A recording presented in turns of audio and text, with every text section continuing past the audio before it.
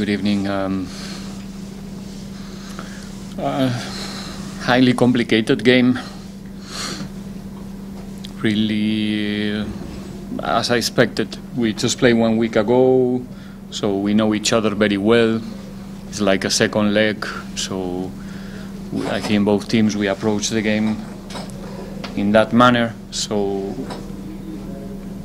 really tactical in the beginning. I think it was a 50-50 game in terms of control. The time that we play 11 against 11, slightly better. I think our opponent a little bit more comfortable on the field than us in the beginning. We didn't start with the pace that we were looking for.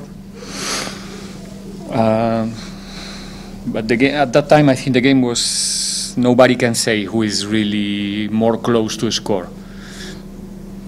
After the red card, obviously it's normal that little by little we are starting to control more phases of the game than the opponent, even though I think they did it well, even with one player less, trying to play, not really sitting in a low block immediately, with also good opportunities in transitions and set pieces. Not clear ones, not really clear, but always giving us that feeling of threat. And I think we did a good job in terms of in our rest defense in the second half, especially in the last 30-35 minutes. And in the last stages of the game, with the 0-0, we were looking for something different up front, trying to have more runnings to the space, more running in the box, to the box, and stress a little bit more Sikakane and Hannah move, that they were doing an exceptional work, but they look slightly more tired in the end. And yeah, probably we didn't play brilliant like maybe in the last 2-3 games at that level, but even more happy today than in the previous games, for the fact that we managed to be extremely competitive today, clean sheet, always on the game, and showing that we are in a good moment in terms of concentration as well, and we were patient enough to get one result that I don't think that if I said that we deserve it, I'm lying. We'll now take questions from the floor. Any questions from the coach?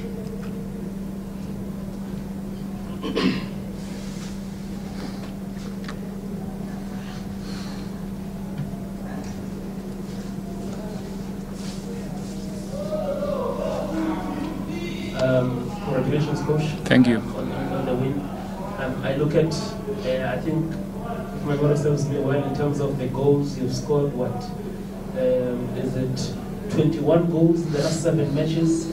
And also looking at your run with 6 games to go now, getting into the second spot, how important is to carry this momentum and mind what you can control, because you really need the second spot.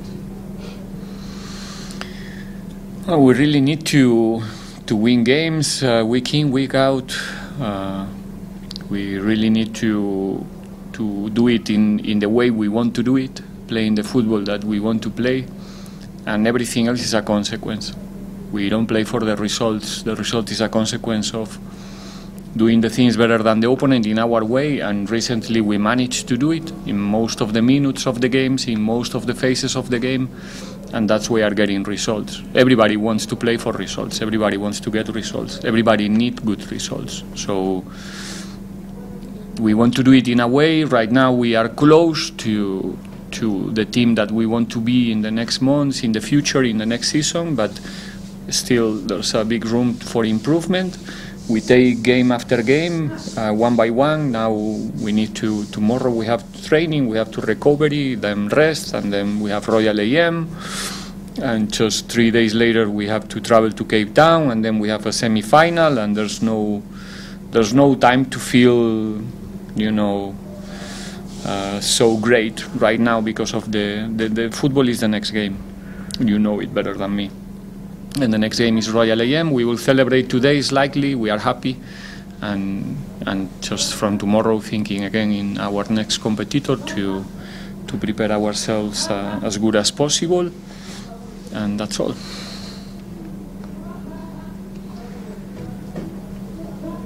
Thanks, Coach. I know you don't like individualizing players, but every coach in the world is eyeing on strikers, and they're not getting the striker. Tshegofatso Mabasa has been scoring each and every game where he's played lately. Just coach, your reflection, honestly, reflection on your views on this striker. I know he's got good players around you. Just on him, he's been different. Just your views on him. I think I did answer this question many times already. It's one more piece in our structure, an important one right now. I'm happy when the players, and especially the forwards, are delivering goals, but especially getting the responsibility in the last meters. Constantly is offering us other options and possibilities for the players that are playing around, for our number 10s. Midfielders, players out, it's helping us to be aggressive in our pressing. He's the first defender of the team when we don't have the ball, so it's contributing in the role that we assign to the number 9 position, and so far is doing well. But it's also doing well because the ones who are behind, the ones who are not playing recently, they are training very well. They are putting pressure. They want to be there as well, and they are working for it. So in the end, only one can go to the field, but this is a team. Everybody is working to make it possible, and the ones who are going to the field, they have all of our support, and he's not an exception.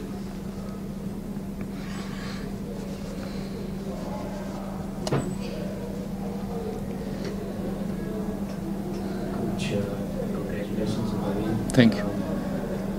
I think there's 4 or 5 league games left, potentially 2 cup games. 6. The 2 cup games if you in the semi-final. Do you see some of your players maybe working a lot harder in training, because some players' contracts might be expiring in the next few weeks, playing for their futures? Do you see a higher level of competitiveness in these last few weeks? Well, I don't know how big the role of that issue that you mentioned is playing right now in the end of the season, not only in Orlando Pirates. I guess it's something general in every other team, and it's normal. We're going to the last stages of the season, to the last weeks. The fact that almost everybody is playing for important objectives, I think, or as a coach, I want to think that is what is, rising is the word, the level of each and every individual. And it's normal as a professional football players that they are also keeping one eye in their futures and trying to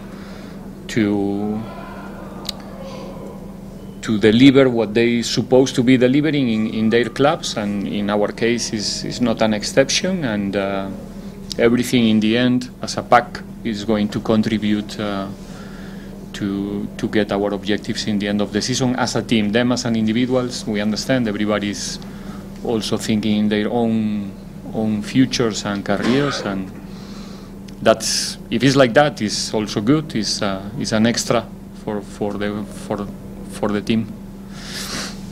We'll take the final 2 questions.